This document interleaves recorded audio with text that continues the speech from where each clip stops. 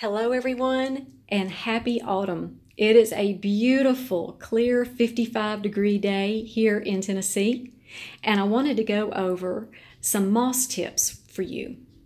I've had several questions about how to keep white mold from forming on top of your moss, and also some general moss care tips that I thought I would just kind of go over with you today.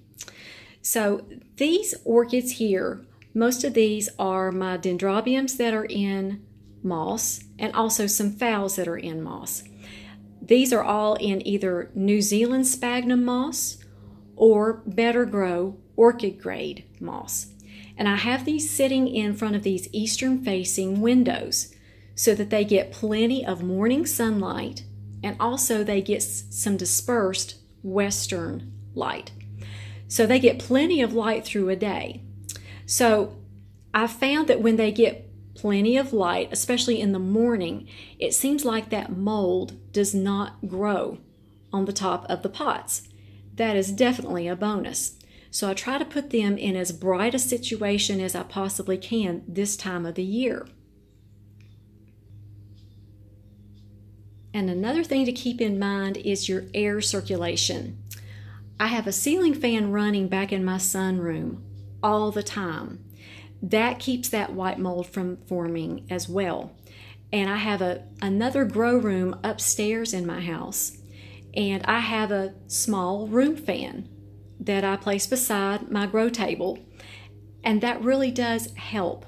The air circulation keeps the moss from being wet for too long a period of time, and that's usually when you're going to get problems with that white mold growing on the top of your pot.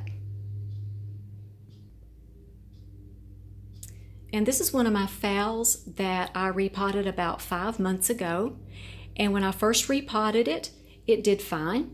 There was no white mold at all until about a week ago.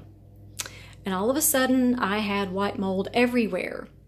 So I checked, and what had happened was when I repotted this, I tend to kind of put too much moss on the top of the pot. What I do is I rehydrate my moss, and I kind of tend to think, well, I need to use all of that moss.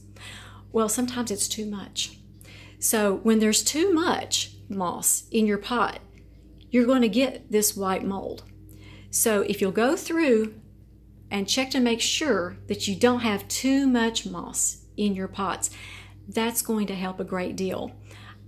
There's still a little bit right in here, but I just had to remove a little bit. It made a big difference. And also watering. The correct amount of water is very important this time of year.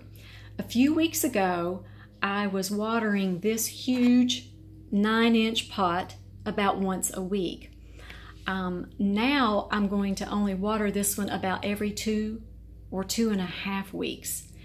As you see, I watered this a week and a half ago, and there is still plenty of moisture in this pot.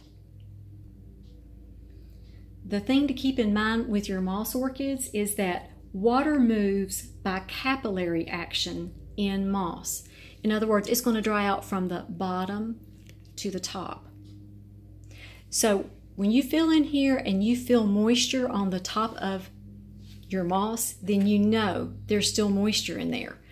When you lift this pot, if you feel that it is heavy with moisture, then you know it's not time to water yet.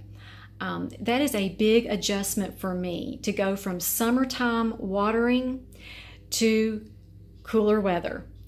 It's a big adjustment, and just make sure that you're not over watering your moss this time of the year.